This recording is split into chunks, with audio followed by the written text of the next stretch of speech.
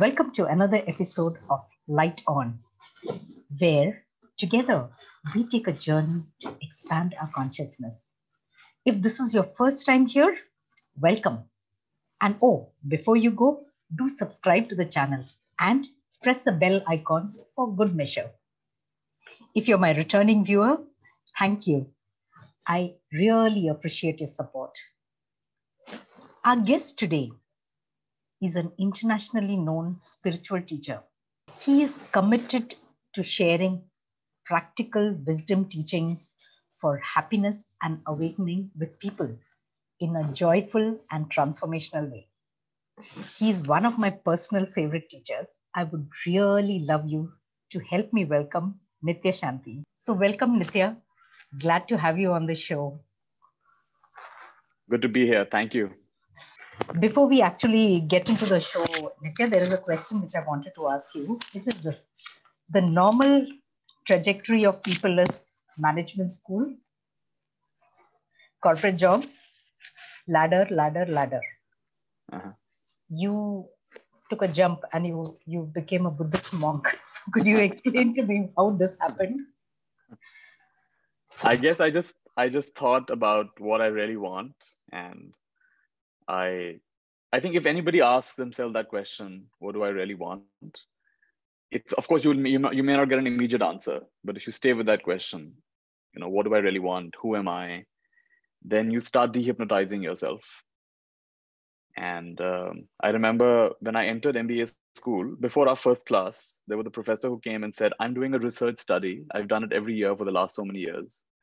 And I'm going to, before you even start your first class, you have to fill out this questionnaire. And the very last thing, before you leave this MBA school 2 years from now, you have to again fill out the same questionnaire. And so he was basically measuring values. And what he found was that people's values change. Over 2 years of business school education, their values change. And they basically tend to become more materialistic. And they tend to lose their idealism. But I asked him about my score after 2 years. And he said, no, your values remain the same. You're one of the few students whose values did not actually change. So I made a strong decision to not be influenced by the culture, and to actually, there's a nice saying that, don't let yourself get educated. It's really important. The whole world is trying to educate you, but the whole world also doesn't quite know what the best thing is always, right? So are they really any smarter than you? So there's something about remaining innocent and not allowing oneself to get educated. So long story short, I think it is that willingness to question that made me go in the direction that I did. But if you were in management school, you would have been what, 21, 22 or younger, right? Yeah, 20. And 20. I was 22 by the time I graduated, I think. 21, yeah. 22, yeah. And I read in your bio that you've been meditating since the age of 16. Would that have had something to do with your decision? I'm very curious, because why am I curious is a lot of youngsters, that is not their priority. Meditating, finding a spiritual path, or actually even understanding what values are. Yeah. So what was different about you that you had this kind of an awakening? I was also very normal. My aim was to be a fashion designer, and I had the usual things I was drawn to, and I had my insecurities and everything. It just so happened that I went for a meditation course and something just clicked, and I just got it. I just got what they're saying. Not that I fully internalized it, but I understood what they're trying to do here. I said, oh, there's no end to looking at the past, looking at the future. And we keep missing the moment where the power is. This is the moment where the power is. And we are trained in everything else. And education is supposed to be mind training, but it's mostly memorization and regurgitation. I mean, where is there any mind training? So the real most important aspect of education, which is not getting thrown away by not actually Aristotle defined education as the ability to have a thought and not believe it. That is almost not there at all in education.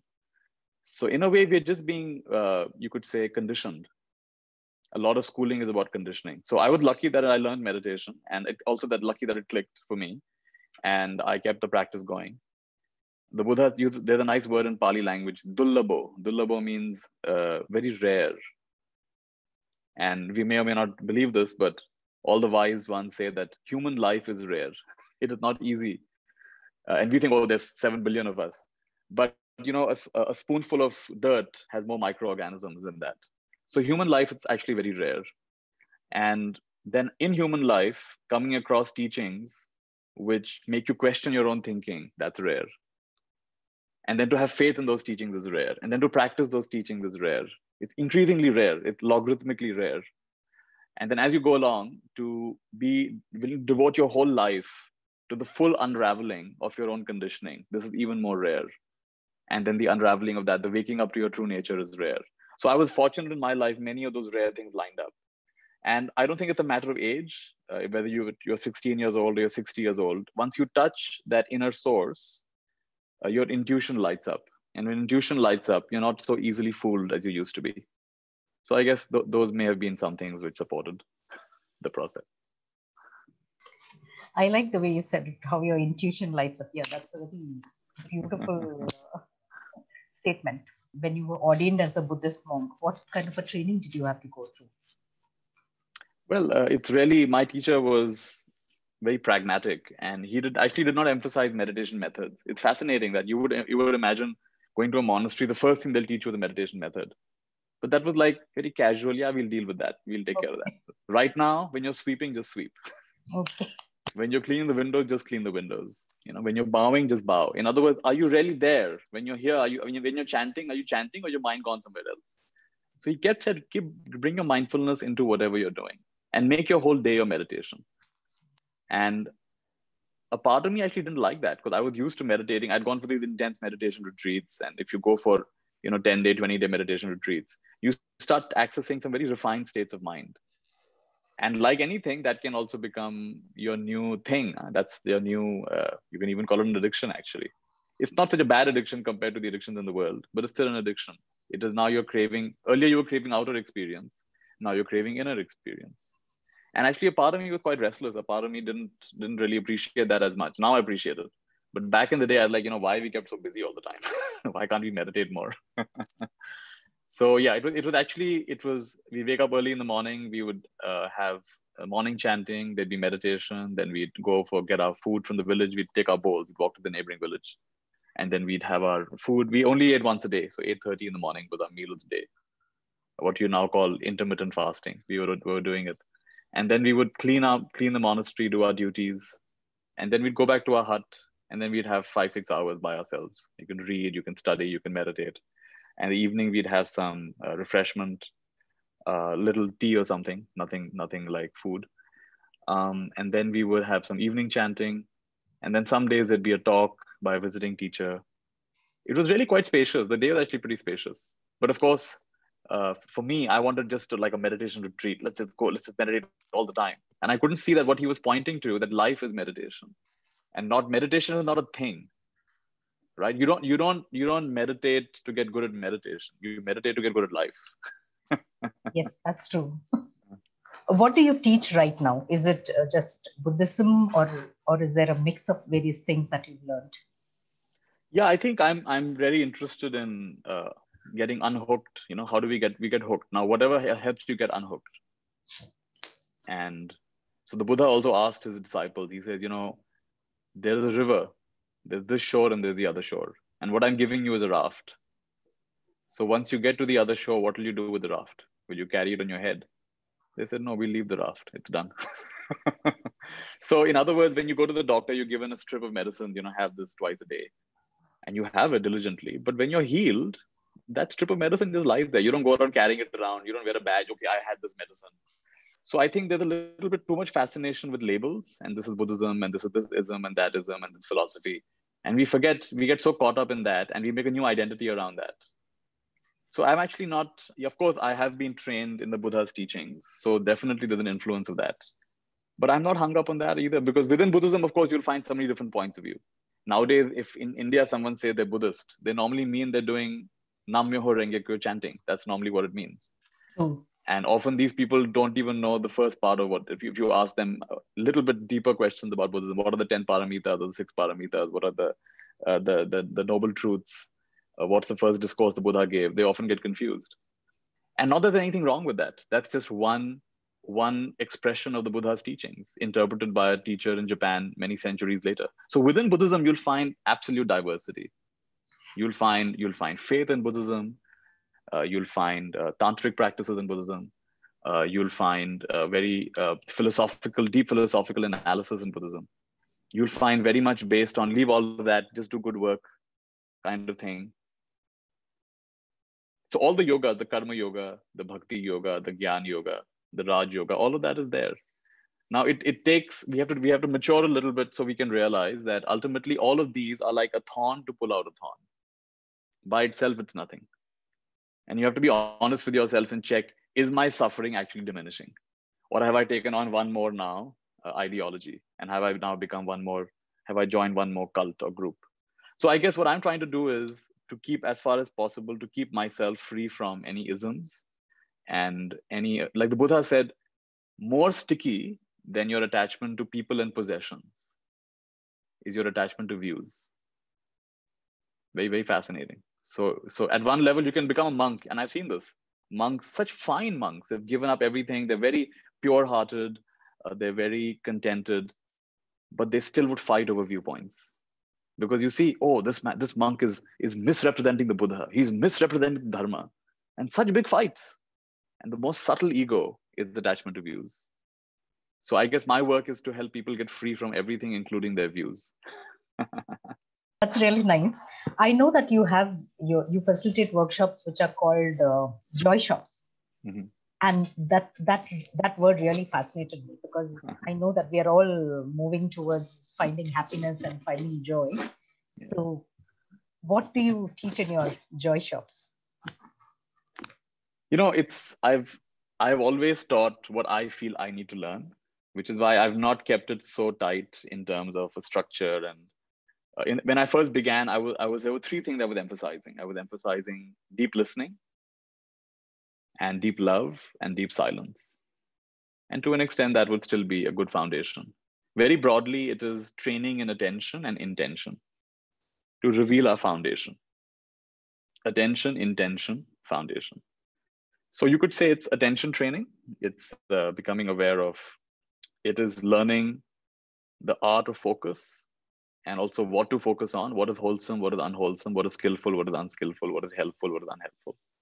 And then ultimately turning focus back to itself. What we're really looking for is that which is looking. So in a very broad sense, I'm teaching what I find to be supportive of self-realization and self-actualization, or you could call it enlightenment and empowerment. And it's my style is very unstructured, although there is an underlying intuitive structure, but it is more responsive than prescriptive. It is responsive to, even in a virtual call, I'm sensing what's alive in me, what's alive in the group, what's alive in the space. And I try to ride the horse of that aliveness. You know, I try to be in sync with that aliveness, and wherever it takes me. And sometimes it takes us to deep meditations. Sometimes it takes us to some book readings. Sometimes it's just to question answers. And yeah, I try to hold the identity of being a teacher lightly. It is an identity after all. It's just another role that one plays, right? So hold it lightly, not tightly. And I think, yeah, I would just say my underlying assumption behind all of this is that all of us are wise. Everyone has, see, we are all avatars. Rama and Krishna were not the only avatars. Each one of us is an avatar. But our journey is to become a Mahavatar. And Mahavatar is to know that you're an avatar, to know that you're an ansh of that. You are a part of the whole. And actually you are one with it. You're not separate from it, right? So that journey of realizing, owning our own wisdom. And one last thing I'd say is, when I began teaching, I had the sense that I could approach teaching from the idea of I'm a Buddha and these are Buddhus. I'm the wise one. And these people have come, they don't fully understand. Let me help them, you know. Second version is I'm the Buddhu, they are the Buddhas.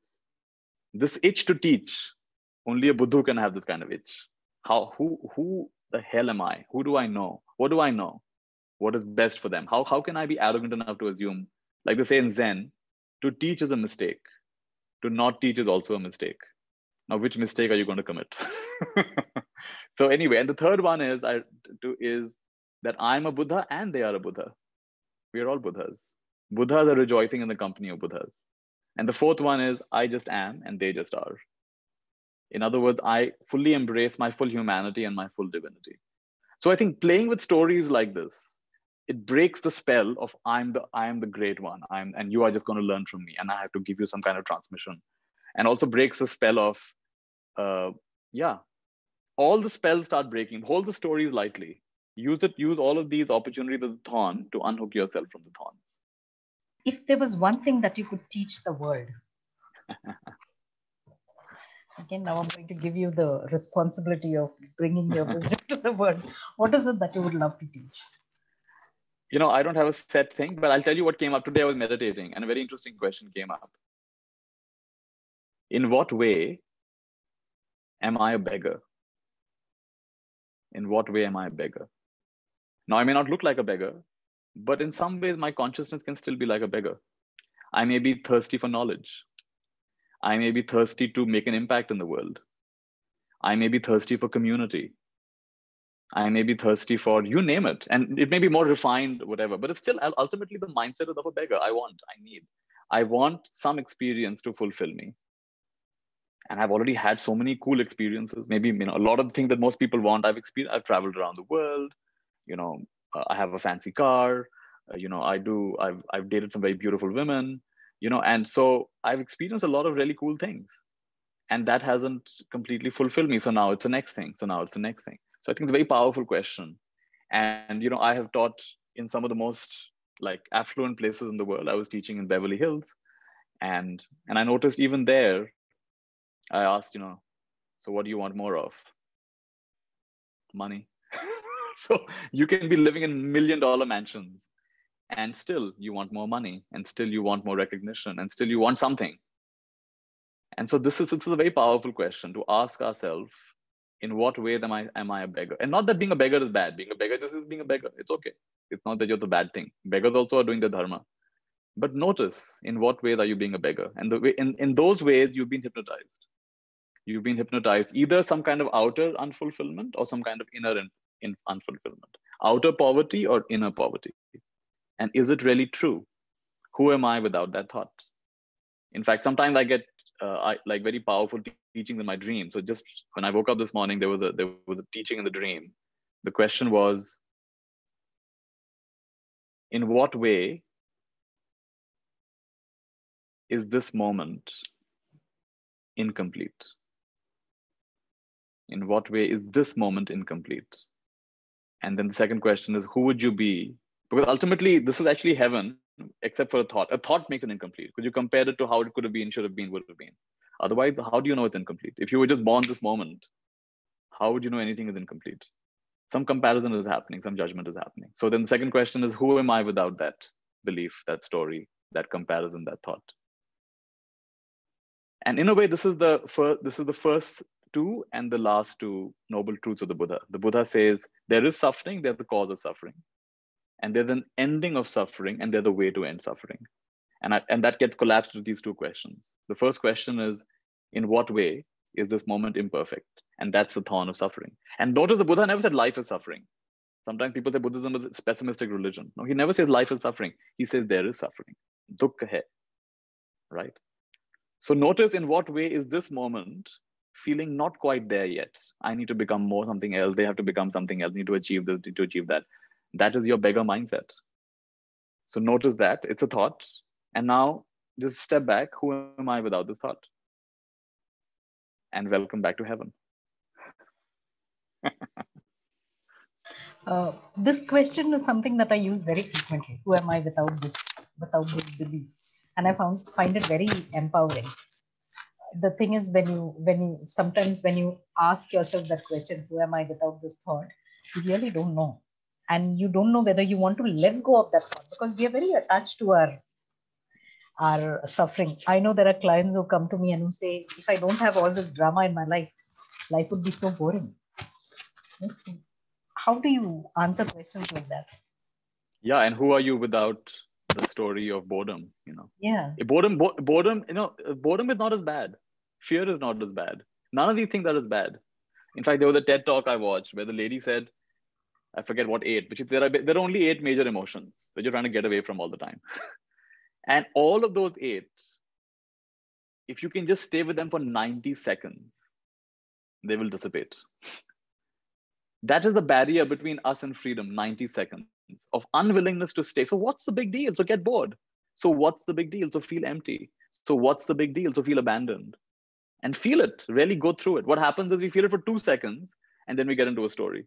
We get into a spin. Oh, this means I am, you are, or better eat something, better drink something, better buy something, right? Better distract myself. And this is another word that Eckhart Tolle calls it. The term he uses is pain body. We have this pain body, individual pain body, collective pain body. And women have it and men have it. And every religion has it. Every religion has its own shadow. Every family has its own shadow. Every culture, every country has its own shadow. Like if you're sensitive when you meet people, like I know Indians have their own very distinct pain body. Americans have their distinct pain body. I've lived in, I was meditating in my monastery was an international monastery. So it was fascinating. You could see each of these people, like Americans are very individualistic. But in being so individualistic and trying to shine and be separate, they're all the same because everyone's trying to be individualistic. So you realize they have their own very unique, specific suffering. Chinese have their own specific suffering. Japanese have their own, and the Japanese have a lot of cool stuff as well. Their culture is very amazing in some ways, but in some ways it's very sticky. And so it's very toxic, right? So you start stepping back. The whole process is metacognition. Step back from your personality. Step back from your thinking process. You start seeing it more clearly. You start seeing these distortions more clearly. And to the extent you can see it more clearly, you're not so easily fooled by it. And to that extent, you can support others in not being so easily fooled by it. So you're waking up to who you really are. Really true. So I have a question for you, this is a question which is asked by every single person in this world. How do you find your purpose in life? Yeah, how come no bird has ever asked this? No cloud has ever asked this. No tree has ever asked this. How come when you're in the middle of a football match, you never ask this? How come when you're in the middle of making love to someone, you never ask this? Right? In other words, who would you be without? Is it really as important a question as we imagine it is? I mean, right now, my purpose is to answer your question. And after a while, it'll be something else. It'll be to brush my teeth or to have some breakfast or to meet some friend or to, whatever. The purpose will be, it's responsive, whatever's happening. What if I define what's happening as my purpose? In fact, this question came up to me many years back, the idea of what's my purpose. And I said, let's assume there is such a thing called purpose. And let's assume it can either be fulfilled or less than fulfilled or even more than fulfilled, because there are these teachings called NDE, near-death experience, where they pass on and they have a past life review. And then they're told whether you did well or you fulfilled your purpose or you didn't fulfill your purpose or you more than fulfilled your purpose. So I said, if it's possible to more than fulfill, I would like to fulfill my purpose 1,000,000-fold. Now, that's a very interesting question. What is your purpose? Can you fulfill it? And not just fulfill it, can you fulfill it 1,000,000-fold? Now, the only way you can do that, to my understanding, is if you define purpose as doing what I'm doing. So right now, answering your question, I have fulfilled my life purpose. Walking from here to the kitchen, I have fulfilled my life purpose. Combing my hair, when I'm combing my hair, the purpose of my life, I waited my whole life to comb my hair. It's not a small thing. Combing my hair is a very complex job. Ask someone with Parkinson's disease, right? It's not as easy as it looks. So it's the purpose of my life to comb my hair. It's the purpose of my life to feed my kids, my friends, play a game, whatever it is I'm doing, that's the purpose. So I like to say the purpose of life is to be alive. Do what makes you come alive and be alive in whatever you're doing. This could be one possible answer. That's pretty deep, because when you're saying that the purpose of my life is, let's say, to comb my hair, what we are actually saying is to be where we started from, which is to be mindful and be in the moment. Right? Now, because I'm full of questions, I'm going to ask another question. There was something that you said right in the beginning, which you said that when you take these workshops, one of the things that you ask is what is alive in me and what is alive in the participants. For most of us, it's very difficult to figure out what is alive in us. So is there any way to actually find that out? Yeah, very, very basically, the sense of what is expanding me and what is contracting me, right? So suppose I say, okay, let's, Sheila, this is a great discussion. And let's go deeper into this discussion. Let's talk about this. Let's talk about that. And you check, is it expanding or contracting? Sheila, enough of this. Let's talk about the movies you've been watching.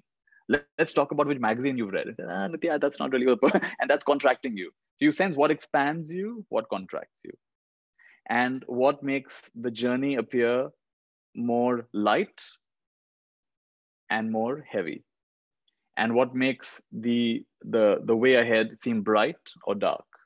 You just ask these simple questions, and this you start getting a sense of your resonance. What's expanding? What's contracting? One really powerful question is, do I even know what I really want?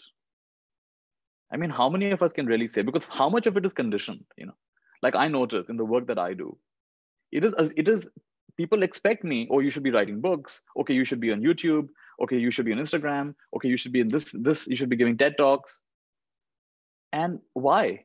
Who says? I mean, just because this is what people tend to do, right? And yeah, I have done that. I've given a TED Talk and I've done some of those things. But is that really my desire? How much? It's actually a very powerful question. Do I really want what I want, or is it just conditioning? Are we just going along? Oh, this is what everyone does. If you're a girl, this is what you do. If you're a man, this is what you do. If you're from this culture, this is what you do. And you may still do it, but at least do it with eyes wide open, right?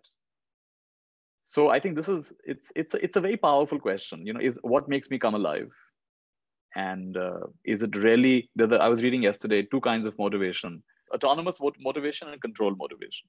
Autonomous motivation was genuinely coming from your innermost being. You could call it your ikigai. Really deep down, this is what you love. This is what you're good at. This is what benefits the world. And the other one is controlled motivation, is because you're expected to, like the duty. I'm expected to, and this is what my parents want. This is what everybody wants, right? And so you cannot be happy in this world if you only operate from controlled motivation. Yeah, once in a while you may do it, and you may choose to do it, but you cannot be happy in this world unless you get in touch with your autonomous motivation. So I think more than my answering the question, what's your purpose? And this is a question that has to burn you down. It has to burn the edifice of what you're believing about yourself and your world and who you are in this world. These kinds of questions are designed to burn all that down. Like one powerful question comes from Stephen Covey, where he says, write your own obituary. If you were to write your own obituary, what would people say? What would family members say? What would friends say? What would colleagues say? What would people who just barely met you say? What would the newspaper say? This really makes you start thinking. So do you, how many of us want in our obituary, they read out, this one earned so much per month. And this one lived in this part of town. And this is what his business card said. This is what his resume said.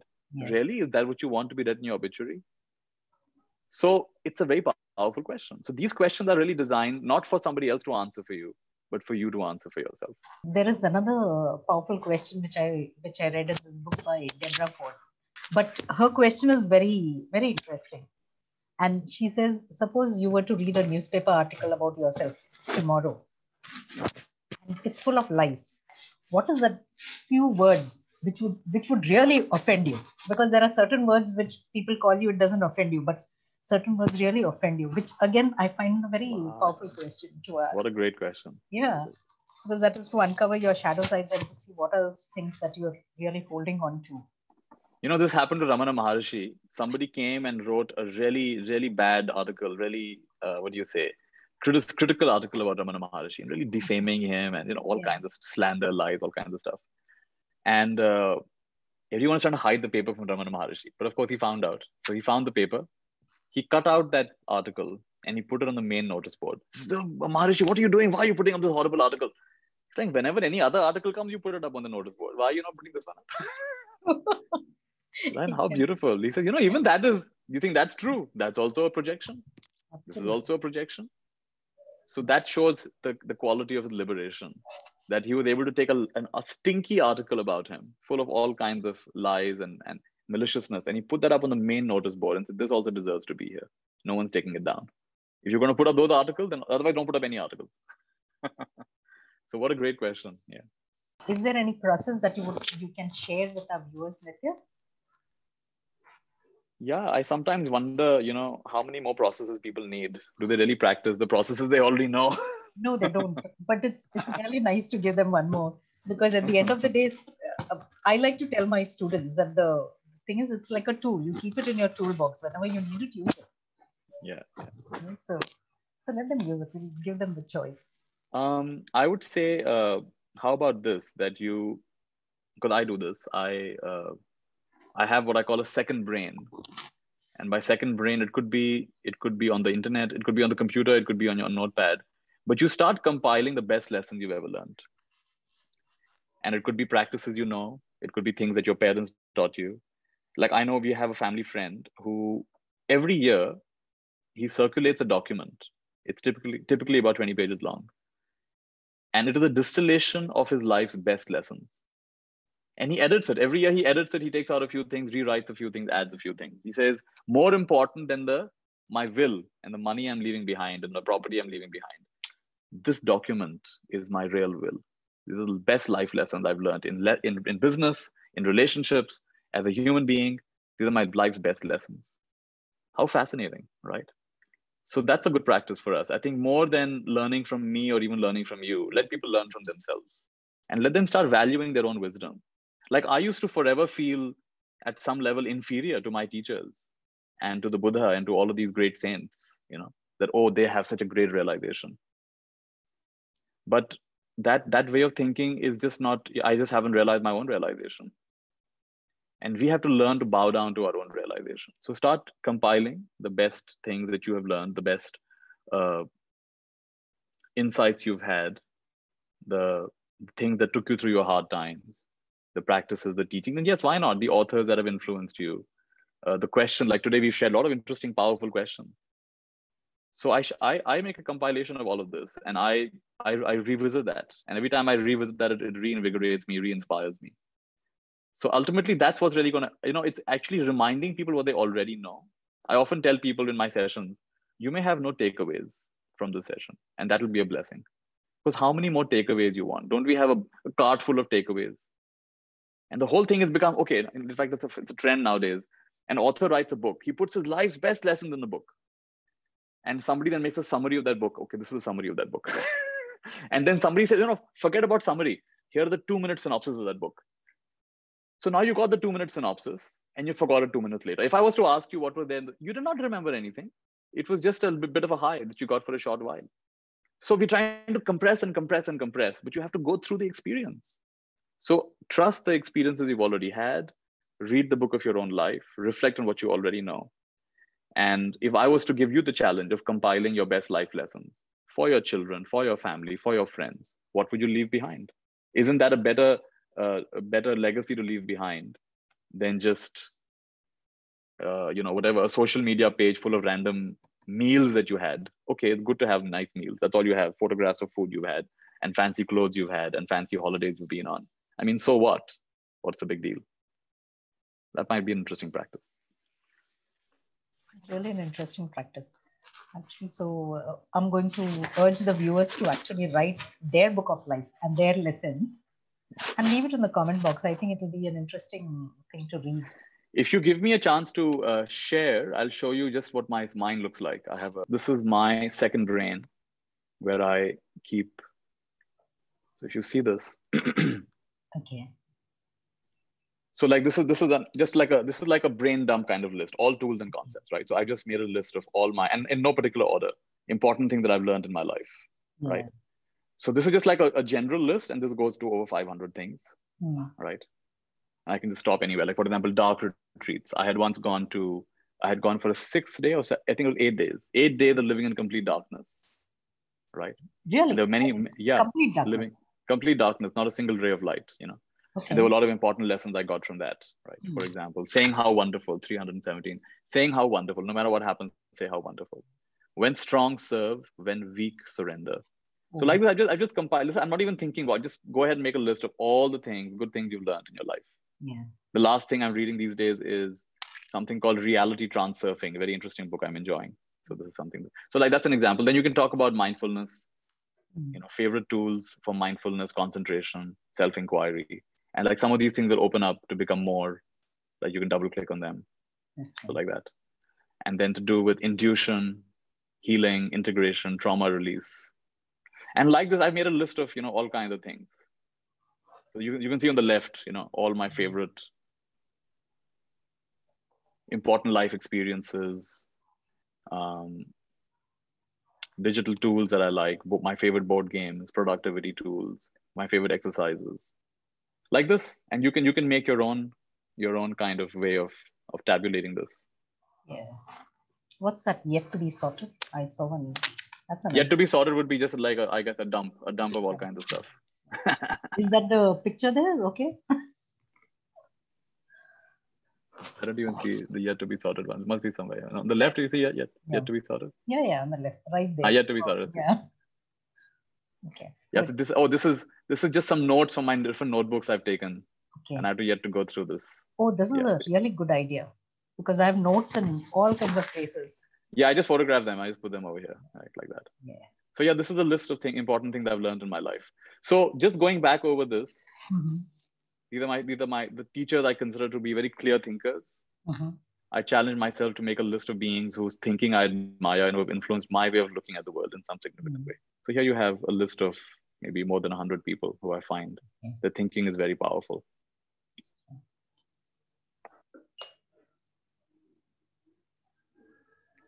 Yeah.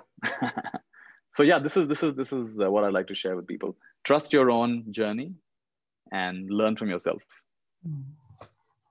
Nice. So thank you very much, Nithya. Lovely.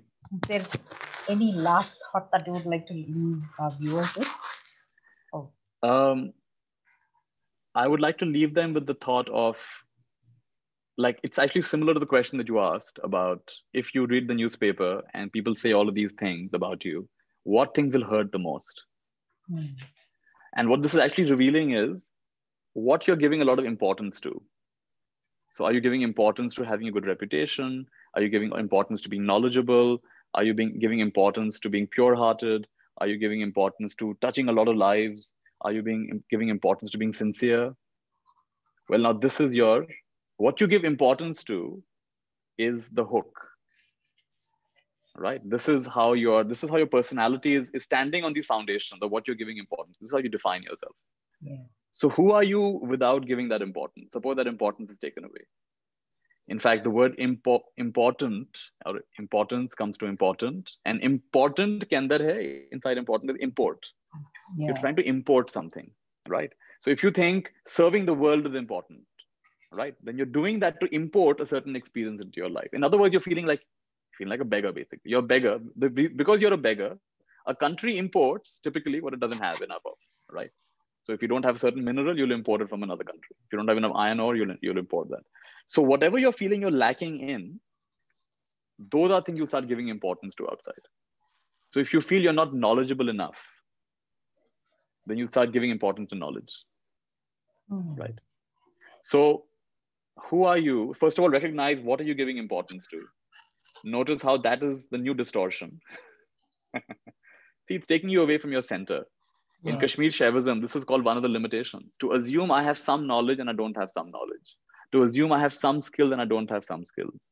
To assume I'm in some locations and not in other locations. To assume I'm in some time and not in all times. To assume I'm some individual and I'm not some other individual. I am someone and not somebody else. All of these are limitations that are put on our infinite reality of who we really are. This, as a person, I may be limited, but life is limitless. Right? As I'm breathing in life. I'm breathing in all the trees of the world. I'm breathing in all the oceans of the world. I'm breathing in all the stars of the world. I'm thoroughly intertwined with everything.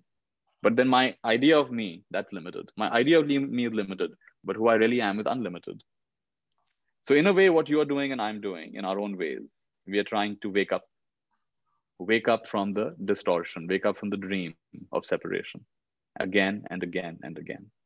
I want to end with what Alan Watts talks about. He gives a very nice thought experiment. He says, suppose you had the capacity in a single night to dream 75 years of time. So in one night, you could have a full lifetime, most people's lifetime, like 75 years.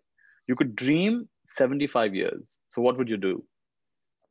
So most likely in the beginning, you would fulfill all your desires. You would have the most beautiful, handsome partners. You would live in the most beautiful mansions. You would have the most amazing fun times and not tasty food. But after several nights of doing this, okay, now you've had the women, you've had the food, now let's have some adventure. So now you'll all these challenges to overcome, and you'll fight dragons, and you'll rescue princesses, and you'll fight these wars. So you'll go through that phase. Now, when you've even done that, now the next thing, because now even this has become like stale, because every night you're dreaming up 75 years. So then you'll say, let's go one step deeper. Let's forget that we are dreaming. Wow, now what happened? Now I've forgotten that I'm dreaming. So now it all feels very real. Yeah. Right. So now everything now it really affects me, because it's like, this is real, right?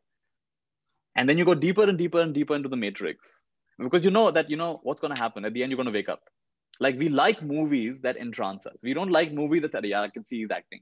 I know this person. I mean, I'm not even getting engaged by this movie, because we want to be transported. We go to the movie because we want to be transported. So we go deeper and deeper into the dream because we want to forget.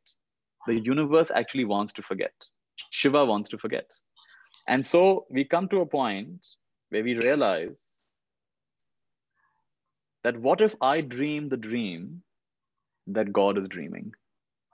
In other words, right now, God has dreamt up this dream of me being in Pune, sitting in front of my laptop and talking to you. And suppose I choose that dream. Like, of all the million possibilities, this is what God has chosen. So I also choose this. So for the first time in my life, my dream equals God's dream. This is freedom. It's so powerful. Combing the hair is no less important than giving an inspiring talk to 1 million people. Because my dream, God wants to comb hair, and I want to comb my hair. And so you see, and my hair is very badly uncombed. I'm talking about combing my hair again. Looks like I need to comb my hair. But the point is that you choose what life is choosing. So of all the infinite possibilities of dreams you could be having, you choose this dream. And so in a sense, you're awake within the dream. And Nisargadatta Maharaj said, you cannot wake up from the dream, because that would be another dream. You can only wake up to the dream. So it's fascinating to be awake within the dream. And Kashmir Shaivism says, it's fascinating because our conditioning in Indian tradition is that everything is Maya, everything is illusion, everything is illusion. So no matter what we do, deep inside, but this is Maya, but this is illusion. And we're not able to be comfortable because, it could just disappear, right? It will disappear.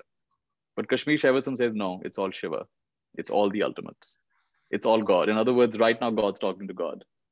There is no illusion here. Illusion, the word illusion is an illusion. Life just is, right? So nothing's missing. So coming back to those two questions, what is missing? What is imperfect? What is incomplete? And who am I without that thought? And you're right back in heaven. You're right back in your full power, full grace. So that was a fascinating, enlightening conversation with Nithya Shanti. Let's use one of the tools that he's given us, or one of the challenges that he's thrown us. Let's start creating our book of life, putting down all the things that we've learned, all the processes that we know, and all the wisdom that we've gained, which we can then leave behind as a legacy for the people in our life. If you like this episode, please give it a thumbs up and share it with people who may need to hear this. Let's spread the light, folks.